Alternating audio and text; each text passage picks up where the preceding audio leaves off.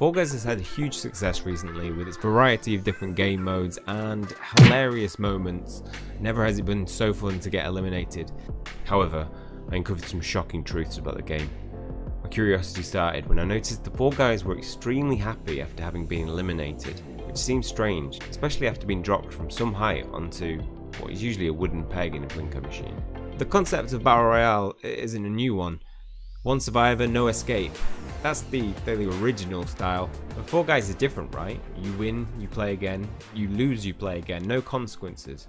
But I started to notice strange things after playing, like this extra finger on my character. This guy has a whole extra foot, and this guy is clearly not the same character. He has a horn on his head. So what does happen when you get eliminated? What we see is this giant Plinko machine where you drop from a great height and you fall into what? Every Plinko machine that I've ever seen has something at the bottom.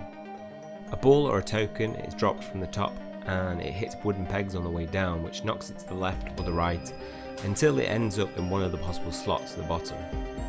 The different slots usually come with some reward or punishment. So what does happen when these guys fall? What are they falling into? Being against the server owl, I was going to need help if I was ever going to figure this out. So I took to Google and searched for some dodgy hackers, as it's the best place to find hackers. I misspelt dodgy though, and ended up enlisting the help of 5 canine friends, all headed up by a man or a dog that referred to himself as the boss, who assured me that they could get the job done. I was unsure whether this was legit, but they did ask for payment of dog treats and dog toys, so I was optimistic. So the hack began, and god damn it, they did it. And this is what they found. At the bottom of the Plinko machine are 3 different slots. You either recycled, 2 in 8 chance, freedom, or you fall to your death. That's why this guy's so happy. He's either free, or he got recycled, so he's got another chance to win.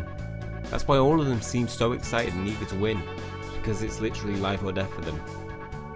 But this creates a problem, right? 2 million copies sold alone on Steam. And that's a lot of people playing. And that's why apparently the server's gone down. But is that the real reason? Remember that planet Camino where all the clones were made in Star Wars? Well, look who I found. Strolling along, best of friends with this guy. These guys are so chummy, this guy thinks it's okay for him to grope him. 3 legs. I know what's happening. The servers went down, they ran out of Fall Guys, they had to speed up the cloning process, and that's where these mutations are happening. So what can you guys do to help? Well, the obvious solution is to stop playing. But there is a 2 in 8 chance that these guys will survive, and there's a pretty much guaranteed chance that they'll survive if you can become the winner. Look at this guy. Crown on his head, the whole world ahead of him, he can do whatever he wants now because... Oh, it's like one of those Battle Royale games where you qualify and they still kill you.